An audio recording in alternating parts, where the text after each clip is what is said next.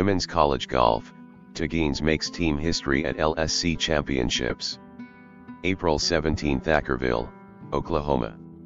Arnie Taguines made UT Permian Basin women's golf history on Tuesday after finishing 5th at the Lone Star Conference Championships at the WinStar Golf Club in Thackerville, Oklahoma.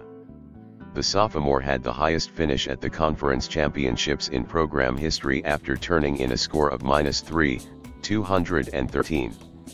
The sophomore had a steady performance throughout the LSC Championships and carded a final round -1, 71. Teammate Ainhoa Gurrachaga finished 20th with a strong final round at -1, 71, to finish at +4, 220. Gurrachaga had 4 birdies on the day, including 3 in the final 6 holes.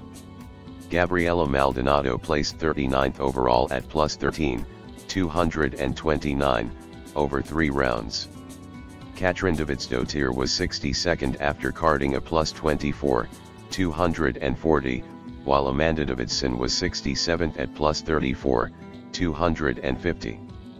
The Falcons placed 10th as a team at +34, 898, and turned in a final round +7, 295, their best of the event.